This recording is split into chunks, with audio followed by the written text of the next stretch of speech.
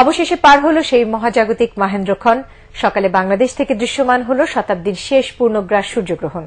সবচেয়ে দীর্ঘ সময় ধরে তা দেখা গেছে পঞ্চগড়ের আকাশে। সে সময় কয়েক মিনিটের জন্য অন্ধকারে ছেয়ে যায় পঞ্চগড়ের আকাশ।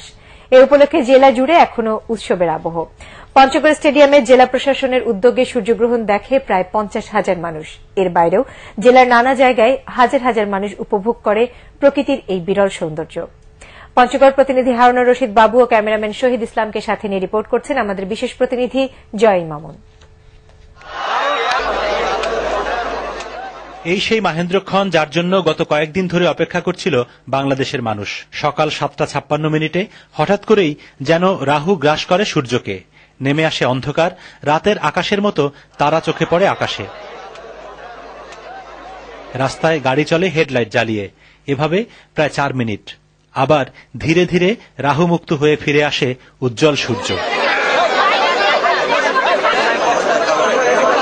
দেশের সবচেয়ে উত্তরের জেলা পঞ্চগড়ের আকাশে বুধবার সকালে পূর্ণগ্রাস সূর্যগ্রহণ দেখা যাবে।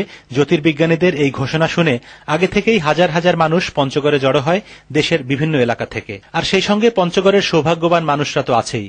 এদের সবার জন্য জেলা প্রশাসনের উদ্যোগে পঞ্চগড় স্টেডিয়ামে আয়োজন করা হয় সূর্যগ্রহণ পর্যবেক্ষণের। গ্রহণকালে সূর্য যখন পুরোটা ঢেকে যায় চাঁদের ছায়ায়, সোল্লাসে চিৎকার করে ওঠে স্টেডিয়ামে সমবেত প্রায় 1.5 লাখ মানুষ।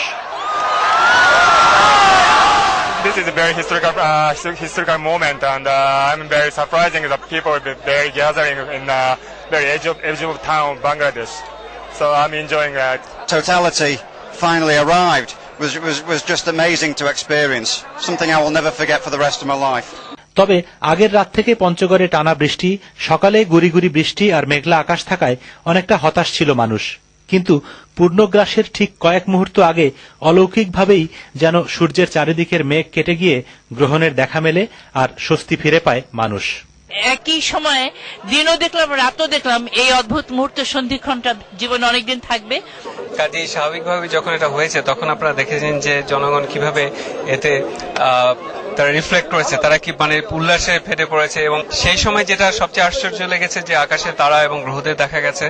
এবং আজকে সকাল থেকে আমাদের মনটা এতই খারাপ ছিল, আমরা ভেবেছিলাম যে আমরা কিছুই দেখতে পারবো না। জ্যোতির্বিজ্ঞানীদের হিসেবে 14 থেকে 18 বছর পর পর সূর্যগ্রহণ হলেও এরকম পূর্ণগ্রাস সূর্যগ্রহণ বাংলাদেশের আকাশে আবার দেখা যাবে 105 বছর পর, অর্থাৎ 2114 সালে। তাই পরবর্তী অনেকগুলো প্রজন্ম যে সুযোগ পাবে না, সেই সুযোগের সদ্ব্যবহার করতেই স্টেডিয়ামের বাইরেও পঞ্চগড়ের বিভিন্ন উপজেলা ও গ্রামে গ্রামে জড়ো হয়ে সূর্যগ্রহণ দেখে হাজার হাজার মানুষ।